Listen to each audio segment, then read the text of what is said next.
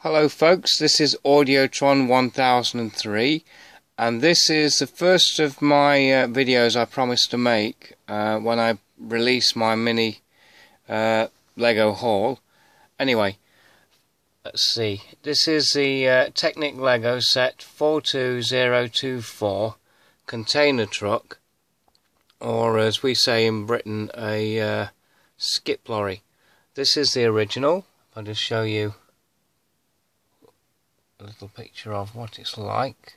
Okay, and I've modified this in the past. Well, this is a continuation of what I've done. This time I've added a few extra modifications, either to enhance its appearance or to add an extra sort of function.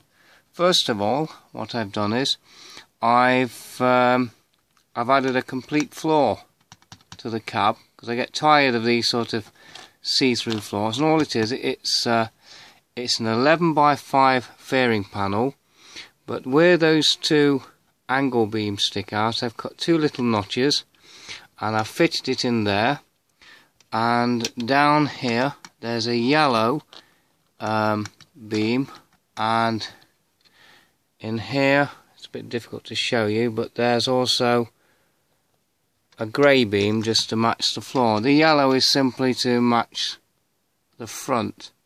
This would be a 13 and the one inside would be 11. Another thing I've done to the front, I didn't like the grille, so I've sort of made it a little more solid. So that's a 5 beam, and these are half beams. Just there, I've left everything loose, and I've simply slotted them into their original places, and these are 11mm beams just to connect the two.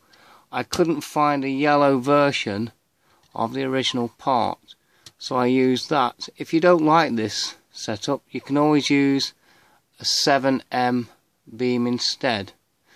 Okay, at the top of the cab, so if we look at this, I filled in the holes just here with a 3mm beam and two pegs, pins, so it sort of slots in there and just finishes that off. Okay, so I've done that, nothing else. Moving along, I've changed a few colours, a few of the components. I'm waiting for a 6mm red half beam, but for now I've used a 5mm just for now, just to change that. I've done the same on the other side. I've also changed these connectors. There's one there and there's another one there. They used to be yellow. Well, I don't really like random yellow components, so I tend to replace them with matching colours if I can. So that's what I've done. That's purely for aesthetics. Another thing I've done is, on the real thing, they have a bed where the container or skip sits. It's not sort of open plan like it is here. So what I've done is, I've used a 15, 1, 2, 3, 4, 5 11mm beams, and 1, 2, 3 5mm beams, and a 3 by 5 angle beam, one there and one there, and these black pins simply rest on here so that it fits like this. So if I go down, you can see that it's level. I've also taken that axle connector out and put a 9mm axle in there instead, so this acts as a hinge. So if you want to look at the details, you can, and if you want to leave it a little more closed, it's a little more realistic like that. So that's what I've done. This notch here and here is simply to allow for these axle connectors, because when that thing comes back, that rests just there. Okay, Another thing, it's more of a design fault with this design. There's no safety clutch, so I've removed one of those gears and replaced it with a safety clutch. I've done nothing else. I've not changed anything else in there. That's all I've done, and it seems to give a bit of stability when it reaches the end of its cycle.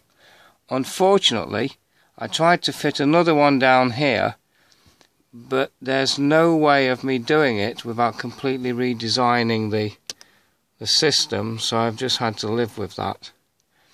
If I could find a way, trust me, I would.